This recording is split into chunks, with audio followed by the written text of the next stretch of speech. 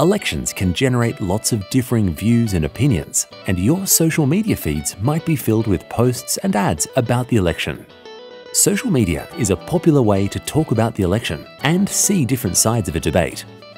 It can help you find out what candidates and parties stand for.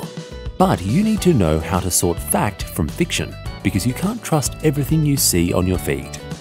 Just remember that on social media, anyone can share their views, and that includes people or groups trying to spread false information or who just get it wrong. Here are some steps you can take to make sure the information that is informing your vote is correct. First, always look for a source on any news you see. Is it from a source you know and trust? If it isn't, do some online digging and check out the person or organisation behind the post.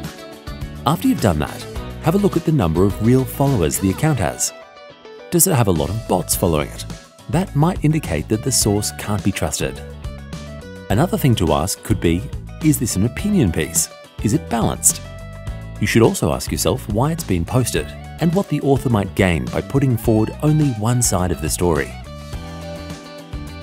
Does a political ad make you excited or furious? Inflammatory or sensational posts get more engagement on social media, so advertisers are more likely to use extreme language to reach more people.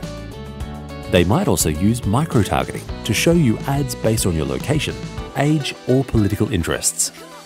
If it's a political ad, has it been authorized? This means that the person or group behind the ad has clearly stated their contact details, rather than hiding behind an anonymous account. If, after all of this, you're still unsure about the information, check out our website, a source of election information you can absolutely trust.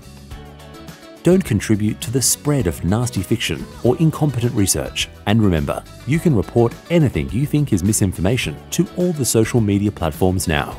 Sort fact from fiction this election and know that you'll be casting an informed vote.